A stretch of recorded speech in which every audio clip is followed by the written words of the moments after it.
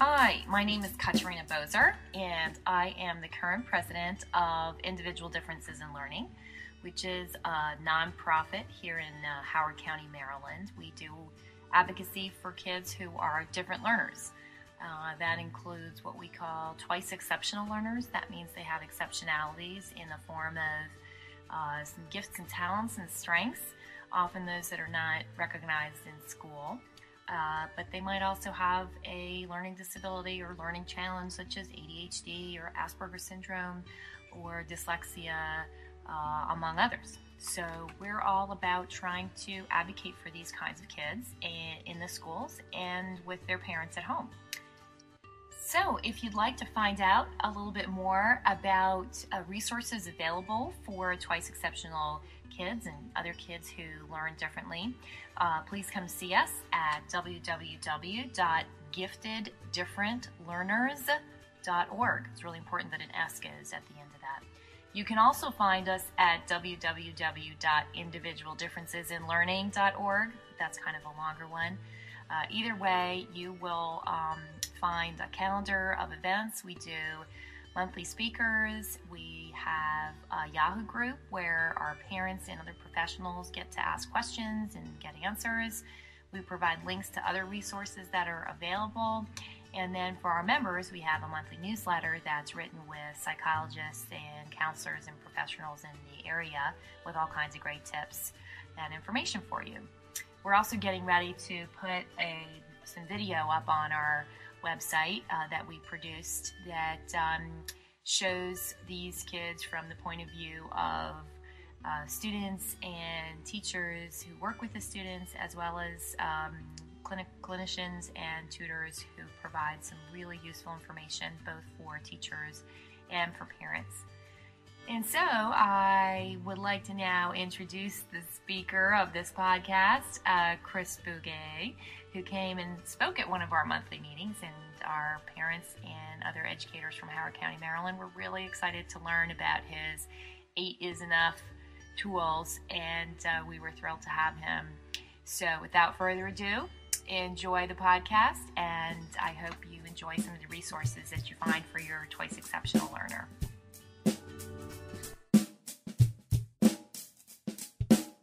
Welcome to the A.T.TIPSCAST, exploring and investigating the implementation of assistive technology in public schools. I'm your host, Chris Bouguet. This is episode number 45, recorded on December 10th, 2009. The ability to sequence is a fundamental necessity in order to effectively communicate life events to others. Sequencing, as a skill, is the foundation of storytelling, whether that is simply spouting off the events of a day or something more complex like writing a work of fiction. You might know a number of students, especially students who have an identified disability of speech-language impairment, who have goals for sequencing activities because expressing events in order is difficult for them. You might see a goal that reads, Student X will sequence 6 events in correct chronological order, or something similar to that. An activity that many educators practice with students is putting a series of pictures in the correct order from first to last. What many people don't necessarily realize is that there are actually 2 levels of difficulty to sequencing. The first level I like to call the cardinal-ordinal level of sequencing, or if you prefer, the plus-minus level of sequencing. The second level I like to call logical sequencing. When most people think of sequencing, they usually think of this logical type of sequencing, and, for most, this is the more difficult of the 2. Let me give some examples to help clarify. Imagine taking a picture of a ring stacker toy every time a student places a ring on the stack. Later, if a student was trying to sort those pictures, a strategy that student could use to help them put the pictures in order would be to count the rings. Picture 1 would have no rings on the stack, picture 2 would have 1 ring on the stack, picture 3 would have 2 rings on the stack, and so forth.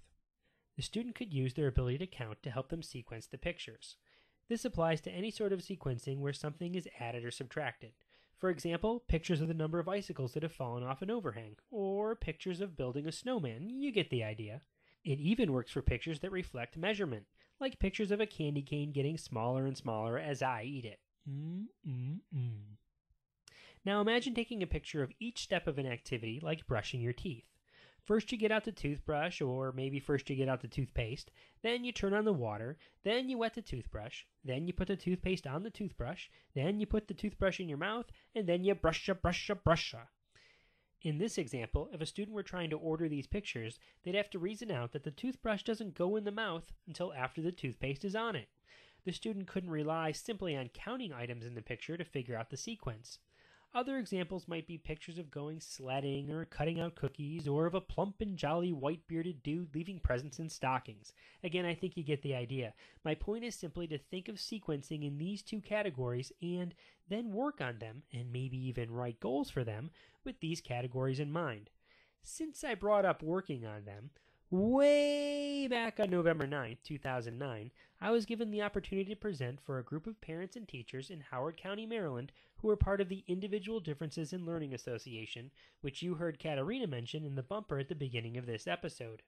I did a presentation called 8 is Enough, which focused on using free or commonly found technology to assist a variety of students in meeting their educational goals. During the presentation, I went through a sequence of events that explained how to use PowerPoint to assist students with writing difficulties. 2 of the 3 strategies in this sequence have already been covered in previous A.T.TIPSCAST episodes. The photo album feature of PowerPoint was covered in episode number 39, and Power Talk was covered way back in episode number 9. The sequence described during the presentation invites a student who is learning how to tell a story to start to tackle the task by using the photo album feature and ending with Power Talk, with another strategy stuck there in the middle between those 2. That strategy stuck in the middle, which I'm calling A.T.TIP number 71, is to practice sequencing the events of a story by using the slide sorter view in PowerPoint. I'm going to click on the photo album feature, and it says, guess what it helps me do? It helps me make a photo album, exactly. Why would a student want that? Well, here's my pictures, right? A couple of pictures of these cute actors that I've hired for this presentation. And I'm just going to pick, I'll just grab all these pictures, okay? And I'm going to insert these pictures into photo album. There they all are, and I can change the order of these pictures if I want. I can move these up or down. But right down here, it says picture layout. I'm going to choose one picture with title, okay? So, and it gives me this cute little image down here where the picture is going to look like this on my slide, and I'm going to be able to put text right up here. I'm going to click Create, and now it creates a photo album, putting all those pictures perfectly sized, right? You don't have to try and insert pictures and work with the size and get them all right. Puts them all in there. How many of you take your kids on, if you're a teacher, field trips, or if you're a parent, grandma's house, right? And everyone has digital cameras nowadays, so you're taking pictures of Christmas or Thanksgiving or Halloween, right? And so you now have these on your digital camera. Teachers have access to digital cameras in the library. Some teachers might have their own, right? And they're taking digital pictures of the field trip or the activities that they're doing. So all I've done is put those pictures into PowerPoint. Now for some students, this is the next thing, I'm just going to go over to the View. That's what I'm looking for. There it is. View. If I go to the View tab, or View, there's different ways you can look at PowerPoint. This is the normal view where I can make one slide in here, or I can go to the slide sorter view. Again, Chris climbing on a soapbox. One of the things that I think a lot of students are lacking when it comes to the writing process, a step they may have skipped or that they're immediately thinking of the words that go on the page, is sequencing. So what order do these things go in? When I have an idea, what order should I put them in? Because I'm just kind of rambling off all my thoughts. So here's kind of a way of working on sequencing, where I can just take these pictures and I can create a story just by dragging them around. So in this case, let's say this is my son Tucker, and we're going to do a story about his typical day of his life. So first he goes to school. Maybe here he's hugging his sister. Let me move that over here. He hugs his sister goodbye. Then he goes to school, and he's really happy at school. He likes that. Today they saw a fire truck, so that's good in the right spot.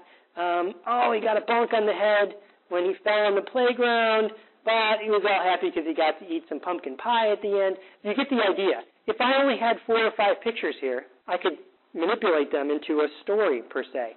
So this is for that student that needs a visualization, right? And they need a picture to kind of get the idea going, get the story going. I don't know what to write.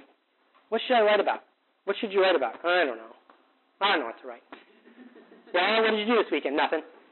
Well, here's the pictures that we did this weekend. We went to Grandma's. We went to the Ravens game, The Bills beat them 42-0. And then, Bills fan. Yeah, it's torture.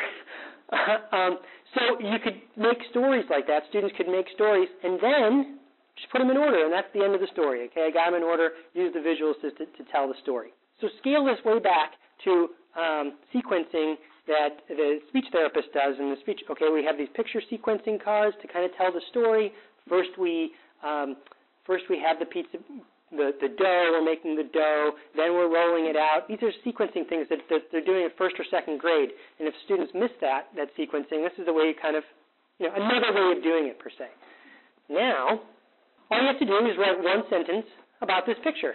Student, I'm pleased to see you. Great. And now who wants to come up? And who wants to put the second sentence in?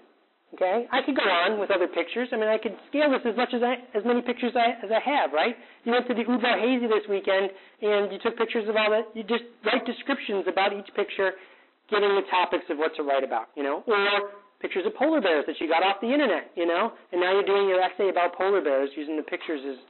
Do you see what I'm getting at here? So, okay. So let me save this as a PowerPoint presentation. I'll save it right to my desktop. I'll call it Tucker's Lucky Day. It's saving down here. The larger the file, the more pictures, the longer it takes to save. Going back to the question about what about recording, what about listening to stuff other than Microsoft Word, right? Wouldn't it be great if there was a way that you could listen to this PowerPoint so that I could go back and find the same mistakes and go through the same thing where I didn't, what if I left out the little word with, having a date you, and I left out that little word with, and it's not going to be picked up in PowerPoint. Wouldn't it be great if I could listen to it right here, Tucker's Lucky Day? If I right-click on it and do Narrate with PowerTalk, it opens up. Photo album, ILCP. Hello, sister, I'm pleased to see you. IMGP 1499.jpg. It's reading the alt text. Hey, Hobby, what are you doing today? PSCN 000912.jpg. Having a date with you. Help the IMGP 1000. So you get the idea, right? PowerTalk is free. It's something you can find on the internet. That you again just Google PowerTalk and or do an internet search for PowerTalk, and you can install it, and it's free, and you have PowerPoints read to you.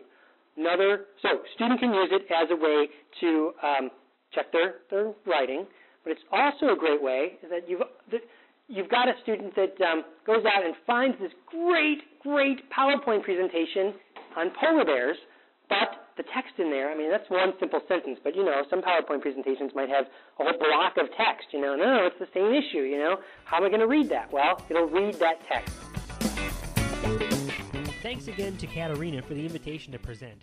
I actually have some more sound clips from that presentation that I might play in a future episode. Before I leave you, I just have a few quick announcements. I wanted to remind you that I'll be presenting 2 sessions at the ATIA 2010 conference in Orlando at the end of January. The first session is from 2:45 to 3:45 on January 28th, titled Alternative Professional Development. Yeah, if you've been listening to the A.T.TIPSCAST, you heard that before. The second session is from 9:15 to 10:15 on January 29th with Beth Poss, titled UDL 2.0. If you're going to ATIA in Orlando, I hope I get to meet you there. Also, I did a blog-only post over at ATTIPSCAST.wordpress.com containing my nominations for some of the categories for the 2009 EduBlog Awards.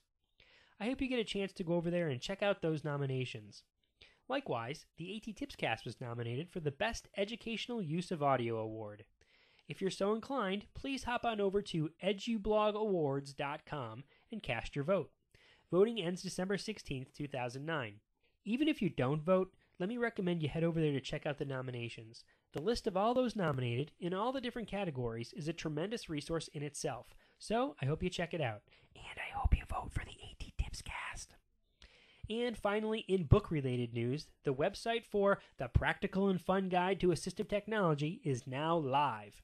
Head over to ISTE.org/ChewAT, that's ISTE.org/ChewAT, to sign up to get an email notification of when the book will become available, which looks like it'll be sometime around March. I've got a link to it, as well as everything else, over at AT.TIPSCAST.wordpress.com. So, until next time, may all your interventions be inclusive, may all your strategies be supportive, and may your days be merry.